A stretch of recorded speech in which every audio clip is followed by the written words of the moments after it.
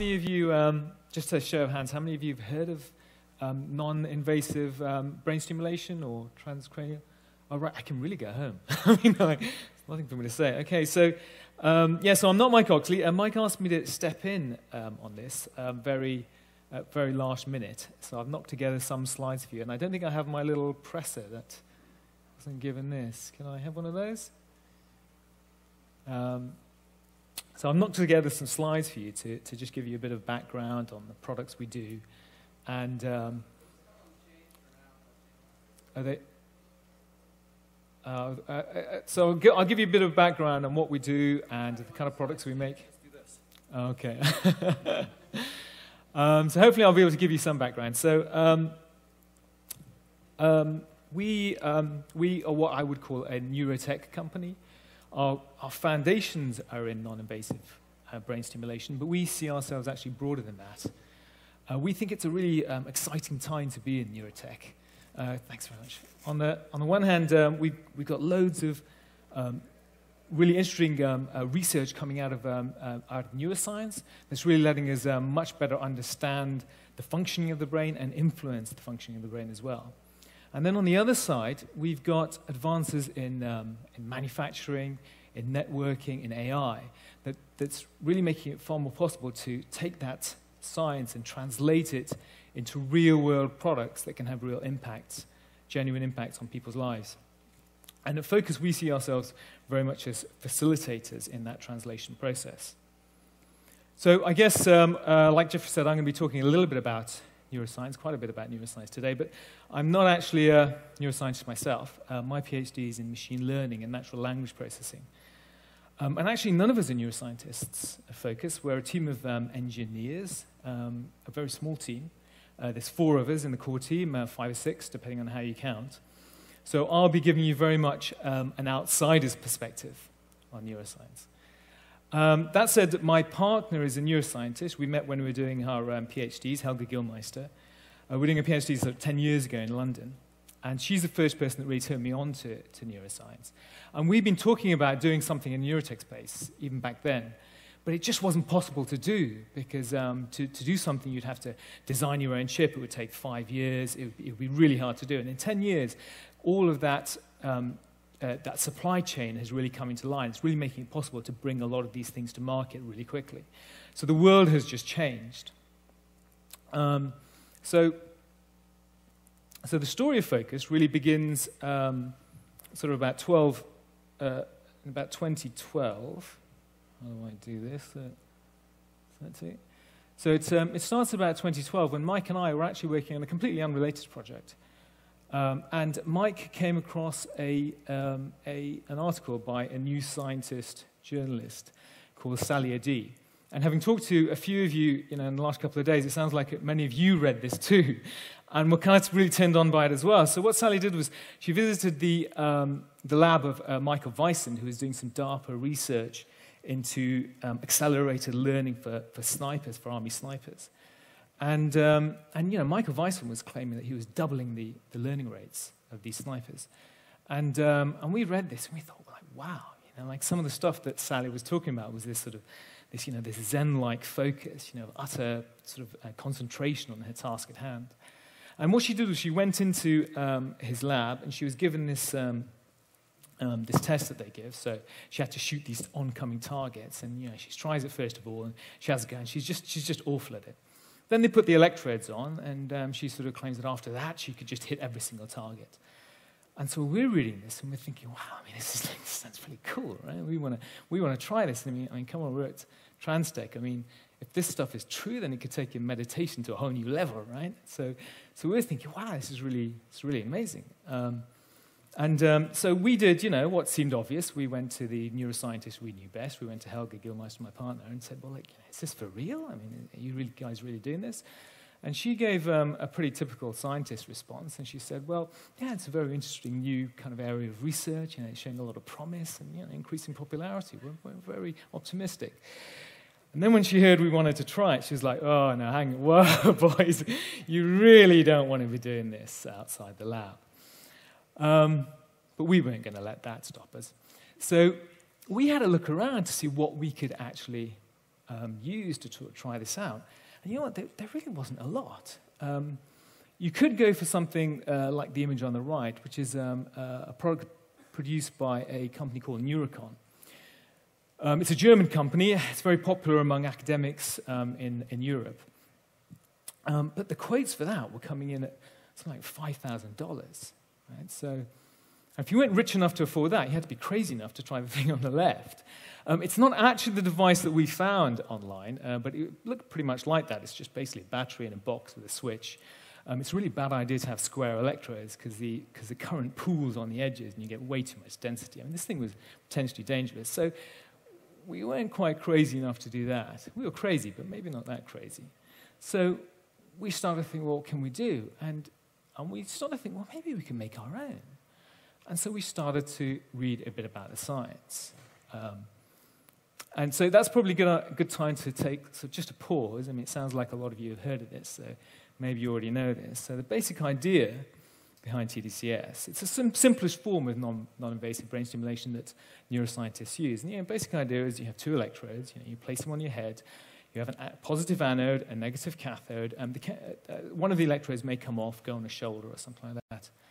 And the idea is that the current passes through, and that can change the way that the brain operates. So if we just pause for a moment and look at like what's happening inside the brain. So in its base form, a neuron in its resting state will have positively charged ions along its outer membrane, negatively charged ions along the inside. And as it receives impulse from other connected neurons, the positive charge in the outside increases up to a threshold, and the threshold triggers the opening of ion gates.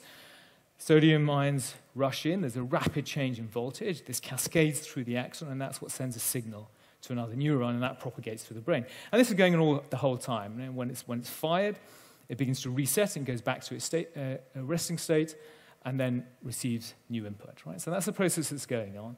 And this is happening really quite rapidly. Neurons are firing. This is how your brain communicates. Sometimes it fires quite slowly, less than once a second, sometimes quite rapidly, above 100 times a second. And what TDCS does, we introduce some current. Actually, the current is quite small compared to what's already in your brain, because obviously your brain is an electrical organ. And it's not enough current to actually cause an action potential, but it's enough to raise the excitation levels of that neuron. So what we're doing is under the anode, where we introduce positive charge, we're ramping up the excitation level of the neurons, and the opposite is happening at the cathode, where we're removing positive charge. And it's actually quite a small effect, in a way, but neuroscientists have found that it's a very, very useful tool to explore functioning of the brain, because it changes slightly the responses you get in certain experimental conditions. So they've become really, really interested in it. And in fact, the research has just exploded. Right? So this is just a graph of you can just do this yourself at PubMed. There's a graph of the number of publications that deal with TDCS. And it's really exploded since 2000. So the blip in 2000 is due to a German neuroscientist, Michael Nietzsche. This is a picture of him when he was starting out his research career, self-experimenting with a custom-made device.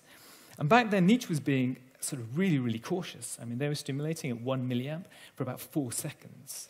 This is how they started. And now, it's completely common to stimulate at 2 milliamps for 30 minutes, perhaps daily.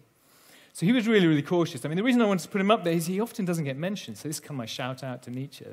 That, he was really the guy that started this modern interest in it. But it's actually nothing new. We've been doing this for a long time.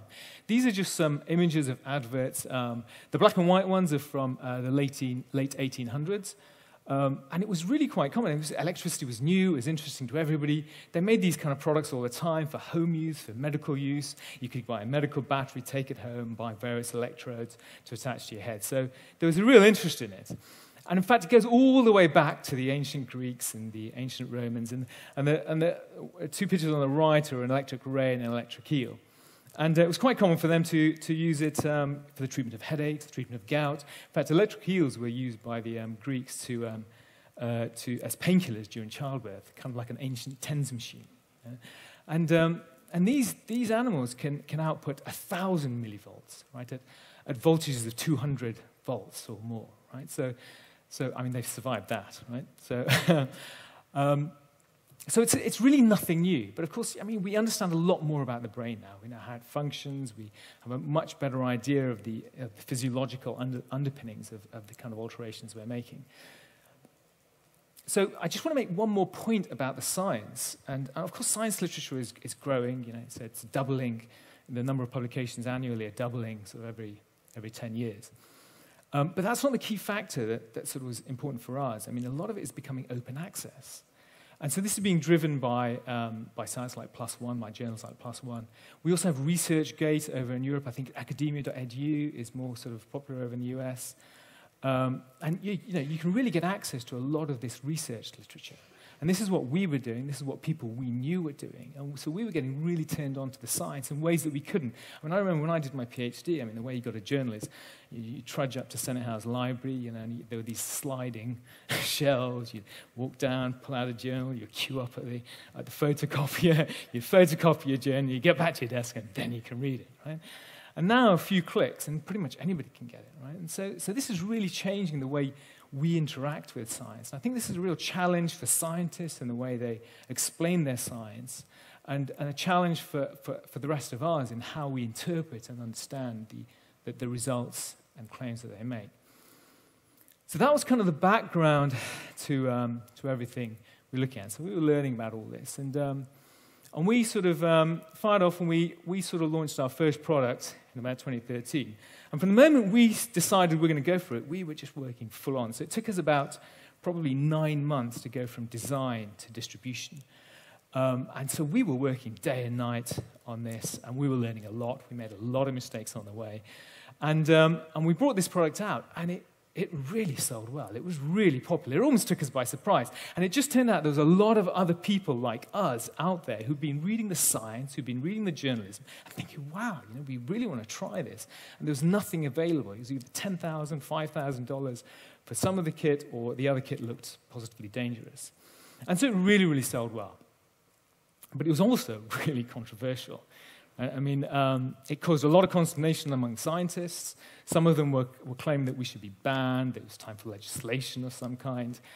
And you know, you can kind of understand why. And that was, on the left image is some of the advertising material we ran with. And, you know, it's not the sort of image you'd find on the latest issue of the Journal of Cognitive Neuroscience, right? I mean, they really didn't like the way we had treated it. And you know what? It was kind of controversial internally, too. We did this so fast. You know, there's many things we didn't like about it.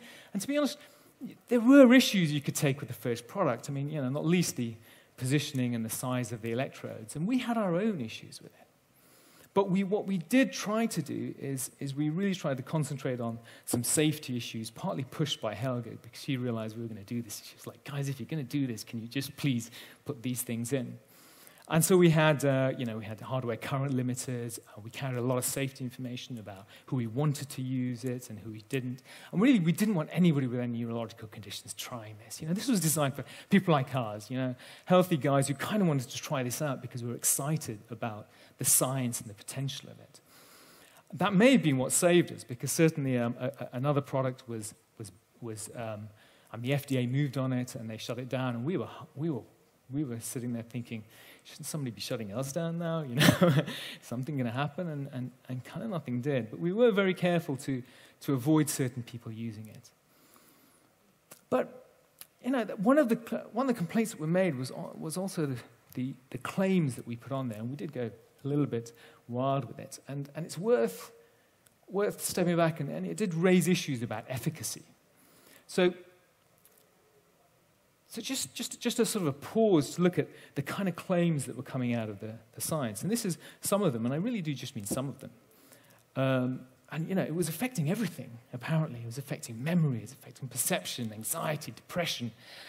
You know, it was as if it sort of affected everything. And the funny thing was, we had many customers contacting us and kind of corroborating a lot of this, you know. We even had a guy who contacted us and said it had an amazing effect on his libido, and had revived the relationship with his wife of 25 years. And we did worry whether he was placing the electrodes correctly. But yeah, there's a lot of enthusiasm for this stuff, right? And you know, there's actually debate in science about this. I mean, I think it's a mistake to think of science as somehow a single scientist having the answer. You know, science doesn't work like that. Science works by debate. It works by an argument and a consensus moving forward. And there are many scientists who really question this science, and they think, well, look, you know, surely one simple technology can't have all these results, right? There must be something else going on. And the proponents argue, well, look, it's not that simple. On the right, there's all the parameters that are involved. So there's montage, which is the placement of the electrodes, the size of the electrodes, the number of the electrodes, the type of current you have. Right? And one of the things I've separated off is the sort of associated training program you have, and that's emerged as one of the really key factors here. You know, this isn't like Bradley Cooper in Limitless, where you pop this pill and boom, everything happens. It's just not like that. What you're doing is you're changing the neuroplasticity of your brain. So you're priming your brain to perhaps learn new things and slightly different things. And so you've really got to engage in the activity that you want to try and improve. And that's something that's really begun to come out as we understand more about what's really going on in this. So if you look at those parameters, we were kind of looking at this thinking, well, you know, like, version 1 really doesn't do it, right? It's not going to meet all of these. And it was really selling well, and maybe we should just stuck with it because people were buying it. But we thought, well, it's not really going to do what we wanted it to do. We can't really use it in the way we wanted. We can't really reflect what's happening in the science. And so we did a complete redesign. Okay, so that's something just about the montage, just to give you an idea, but it sounds like a lot of you guys know about it anyway. So depending on where you place it, you get different results. You know, there's some research about if you want to improve maths. You know, Cohen Kadosh has done some work. He put it over your parietal cortex.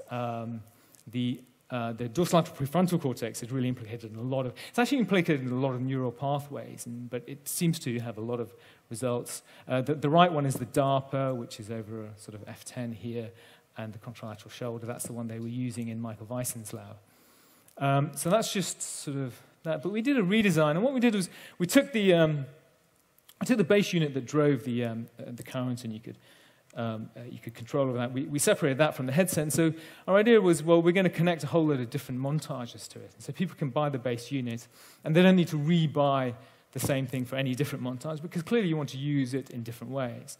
And so we separated that off, and our idea was that we would have different montages so that there was an ease of usage. And so this is still on sale, and we think it's still one of the most capable devices out there at the price point. I mean, you'd have to pay thousands of dollars to get the same kind of capability. It's got a lot of the safety features that, you know, a much more expensive device would have. And we wanted to bring it in at a price point that, you know, we could all kind of give it a go. And one of the reasons is that with all the studies, what's really come out of this is that actually TDCS is incredibly safe. There has not been many, many negative outcomes out of it. Sure, you shouldn't overuse it, and we actually carry more safety than often the scientists do. So in descriptions that we give, we always say, well, look, treat it like any training program. You wouldn't go to a gym and just do 5 days straight, right? You'd give your brain a break and progress on it slowly. But it has proved to be extremely safe. So we think it's one of the most capable devices out there. And you know what? There's a heck of a lot of devices out there now. Right, so this is just the devices that are out there now, and this is just some of them. And really a lot of this come out. And, you know, this is a good thing. You know, it gives a lot of choice to users. Some of them really haven't moved very far forward from the original devices that we saw. Several of those are ours. We have various versions. There's companies like Think, that's like Halo, who are really trying to build an ecosystem around a single montage, which is sort of stimulating the motor cortex along the central band. I suppose we could have gone for something like that, but we really wanted that usage to sort of come out so that you could use it in all kinds of different ways, depending on how you wanted to use it. There's a lot of clinical trials that have gone through now. So Sumo, which I don't know if you can see it clearly, but it's the bottom left with the blue cap. They're just coming out, and they're coming out on the back of European certification for the use of TDCS in depression.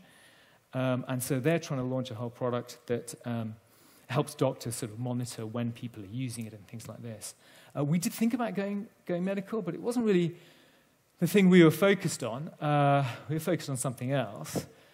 I don't think the FDA is approving it yet. I've heard a lot of people say that the pharmaceutical companies are going to be really resisting that, because this is a really cheap, accessible technology. You know, it doesn't have the side effects that other drugs have, but it's also very difficult to patent it. Right? So it's very difficult to build an entire sort of, a high money value business out of it. We did think about going medical, and it's not something that we would, we totally exclude doing, but it's not really where we had our sights set. Where we've had our sights set, and where we think the really, really exciting bit comes in with this kind of technology, is what's being called closed-loop stimulation. And here it gets really kind of cool, right? So the idea is, here, instead of just blindly putting sort of electrodes on in a certain place and stimulating a certain region of the brain, you actually respond to states that the brain is in. And so, I mean, there's some really good research that's come out. And I'm just pointing at some of them here. So there's research on the treatment of Parkinson's disease. So if you have low-level Parkinson's, you have sort of tremors in your hand, and these have neurocorrelates in the motor cortex. And so what you can do is record the phase and frequency of these tremors, and you can construct an equal and opposite oscillating stimulation that just cancels those tremors down. I mean, this research was actually done using an armband to record the tremor with the hand, and that has good neurocorrelates with the motor cortex. And we've actually put an accelerometer in the latest device we brought out, which I'll show you in a minute. But this could also be done with EEG, right? And also, they've done this with epilepsy. So you need to record when an epileptic seizure is being triggered, and then you put some counter stimulation to sort of reduce that tremor. Those are two medical applications, but there are others as well. There's a great paper, actually, which Nietzsche was behind, that went into Nature in 2014, is that? I have to remember, yeah.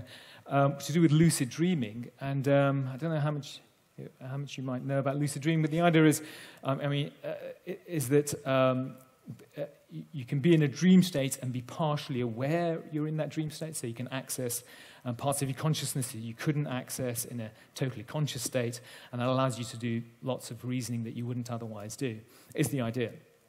And Vosch showed that if you stimulate at 40 hertz tax, so oscillating a sine wave stimulation, during REM sleep, then you can trigger a lot of this lucid dreaming state.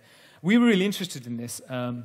We're not sure it works, to be honest. We've done some other tests, so we haven't really run on it yet. I think some more science needs to be done on it before we can really be sure that we can trigger it. And I think other scientists have begun getting into it and then realized actually it may not be such a guaranteed result, which makes an interesting point about, Nietzsche is one of the best scientists who's doing the research on this. If you want to understand the underlying physiological processes, Nietzsche is a great guy to read him. He's really interested in that. And the claims he makes tend to be quite moderated.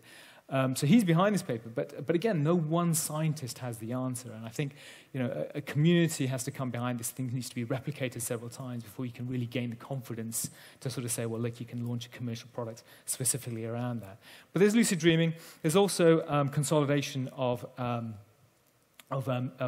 memory during deep, slow wave sleep is when we consolidate a lot of our waves, and it's been shown that if you stimulate at delta frequencies during that time, you can consolidate more of those memories. But everybody's slow oscillations occur at different frequencies, and so if you can record the frequencies at which our particular brains are oscillating and stimulate at precisely those frequencies, so it's like a personalized stimulation, then that increases that memory consolidation much further than it would do if you just did it at some oscillation frequency that doesn't correlate directly with your own personal brainwaves. And so this kind of stuff is kind of really cool. So we wanted to build something that really came around this, and this is really where we were heading. And not just in the stimulation, because there's this question about, well, look, what is it doing to the brain? What are these stimulation interventions doing? And without some sort of monitoring of what's happening in the brain, we can't really be sure that we've changed anything at all. And so we wanted to build a device that can do all of these things. So you can actually decide, okay, we've done the stimulation, what was the prior state, and what's the state after we've executed the stimulation. And so what we've come up with is this. It's just been launched. Jeffrey's actually said, thanks. And it does pack in quite a lot. We try to put in everything that we could possibly think of that you might sort of need. And so this has just launched. You can go and find out more specs about it. So I probably won't say sort of too much. But we're kind of rolling it out. You know, some of the hardware, all the hardware is kind of there. Some of the supporting firmware isn't there, but we've made it so that we can update it remotely, and so we can carry on adding to sort of features and perhaps even put some processing on the ARM chip. So it's got an ARM Cortex chip on it. It's built around the EDS 1299, which is brought out by TI, and it's got Wi-Fi. It works on the IoT framework, so this has become very popular generally. So MQTT framework, and it streams data up to a cloud server. So our kind of idea is that once we get the data up into the cloud, and we can do all kinds of things about it. And this is what gets me off when I can get all that data there, and now I've got a powerful server and I can run all kinds of algorithms over it.